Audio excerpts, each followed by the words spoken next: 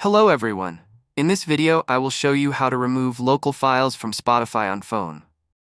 To delete local files on Spotify, first open the Spotify application on your phone. When you open the app, you will be taken to the Explore page. From here, go to the bottom panel and tap on Your Library.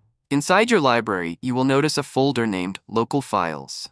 If you open this folder and tap on the three dots, you'll see that there are no direct options to delete or remove these files. Because of this, you need to use a different method. Go back to the home page and tap on your profile in the top left corner. From there, select Settings and Privacy. Scroll through the options until you find Apps and Devices. Continue scrolling down until you locate the option called Local Audio Files. Simply turn this option off. Once you do that, return to your library and you'll notice that the Local Files folder is no longer visible. This confirms that the local files have been removed from Spotify. This is the process you need to follow in order to delete local files on Spotify.